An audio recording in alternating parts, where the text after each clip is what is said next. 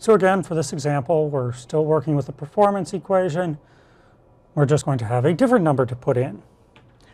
So again, our performance equation is 1 divided by execution time. So the execution time this time is 5 minutes. But I really need my 5 minutes to be in terms of seconds. So I'll need to convert that. And that would be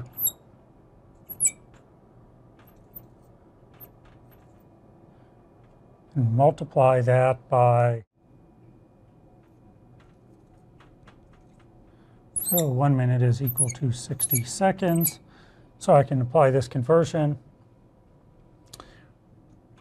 And in case you didn't already know, that gives me that result of 1 over 300 seconds. So it's not too much different from our first example. We've got a larger number.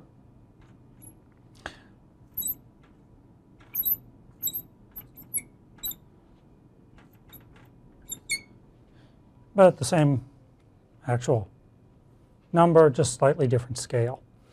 So again, I can't finish a whole lot of this task in every second. I can finish fewer than I could with either of the previous examples. And it's telling us that, well, this machine doesn't get terribly good performance on this task. But that's still likely to be relative. If we're comparing two computers, this number may be really good, it may be really bad.